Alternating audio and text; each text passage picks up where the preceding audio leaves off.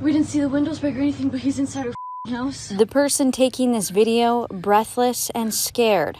The video shot on a rural property just south of Red Deer on Monday afternoon, when the homeowner says his family arrived to find someone sleeping inside their home, the situation quickly escalating. Seconds later, a gunshot rings out. The homeowner, who we have agreed not to identify due to privacy concerns, says the intruder grabbed a bat and began beating him with it, crushing his thumb. The homeowner says he had a shotgun and was using it to deflect some of the blows from the attack. He says with his working hand, he managed to push the safety, turn the gun towards the intruder, and fire. On Friday, RCMP announced they would not be laying charges against the homeowner. Our major crimes unit consulted with the Crown Prosecutor's Office over this file.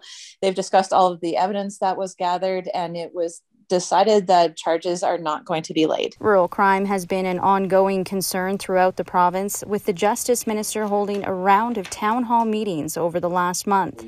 RCMP say officers arrived at the scene in less than 10 minutes after receiving the call. This particular case was very unique. We don't see this kind of thing often. We all know there's been a rural crime crisis for several years, huge increase, especially in property crimes, increasingly violent crimes. You saw what happened the other day in Penhold, where apparently some meth addict did 3 home invasions, beat people in a family with a bat, came back repeatedly, and this guy kept getting put back out on the street.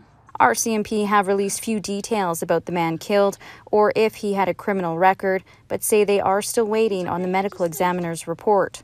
The homeowner says he underwent surgery on Friday to fix his hand and that he's grateful to the RCMP for their work and professionalism. Tracy Nagai, Global News.